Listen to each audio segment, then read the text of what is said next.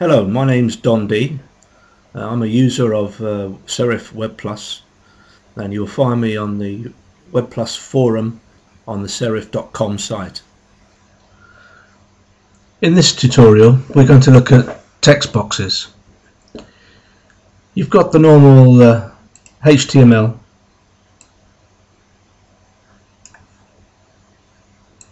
and creative.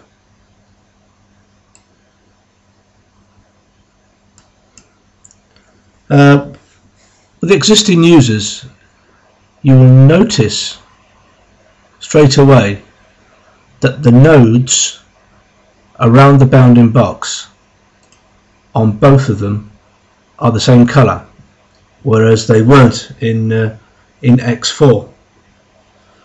A couple of things to look out for to show you what type it is. HTML, obviously you've got the hint line at the bottom which says it, but with no text in, you've just got the bounding box nodes and nothing else. And the creative, you've got rotating tool, middle top, and you've got the overflow button for when you overflow to another text box. That's the only quick way of distinguishing between the two. Now, what you can do with them, there's a couple of new things, new options. If we add some text into the HTML, and all I'm going to do is select the box first, insert placeholder text, and you will see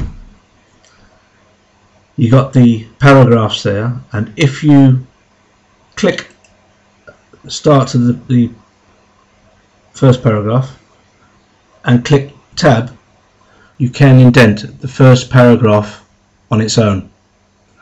Previous versions of Webplus didn't have this. The X5 you can, but there's a slight thing with this, as I'll show you. Here I've put the text in first and then indented.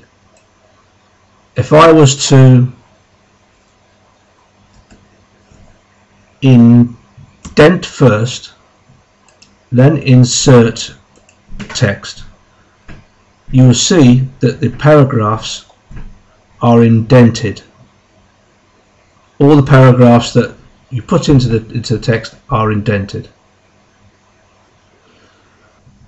You can stop the tab effect by going to Tools, Options, Text, Autocorrect, and then uncheck Use Tab key to alter paragraph indentation instead of inserting a tab. And that will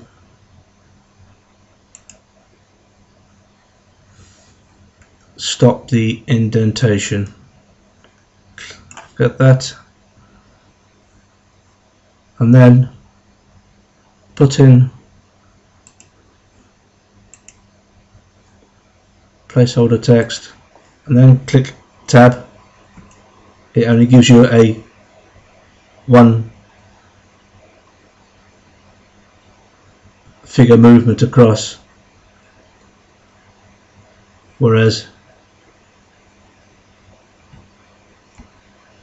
backspace, change the tools, options, click that, OK out, and then click tab, it indents it. The next thing you can do with HTML is margins. There's a new button in the context toolbar, frame setup. If you click that, you can put frame margins around the text. If I just put 5, top, bottom, left and right. OK. You will see, I'll get a bit closer, you'll see a dotted line around where the margin is. Now you can, once you select the text box with a bold and then put your cursor over the margin lines, you can drag them in and out, up and down, to get the margins that you require. This has been brought in from Webplus.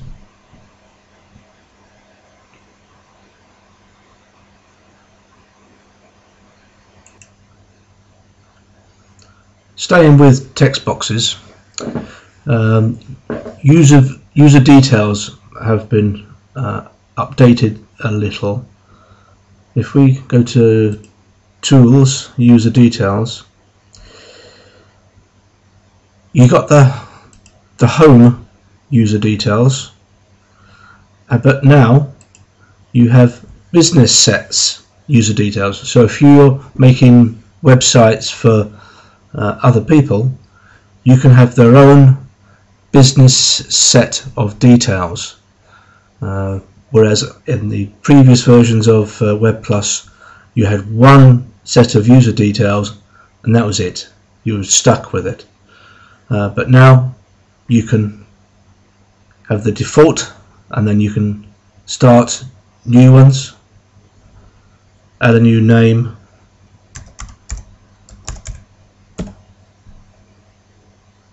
OK, and then you can add their details here, and then you can work on their site using these details. The other thing that we have is variables, which you can put into sites, and then when you change the variable value, you can update the site and it will update all the instances of that value. For instance, this is a global, so it will affect any site that you do with X5, or with a site it'll be locked in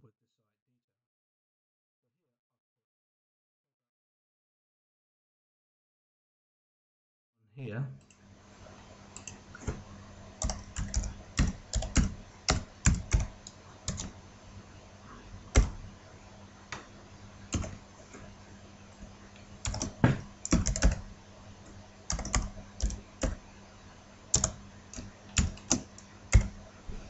Like so.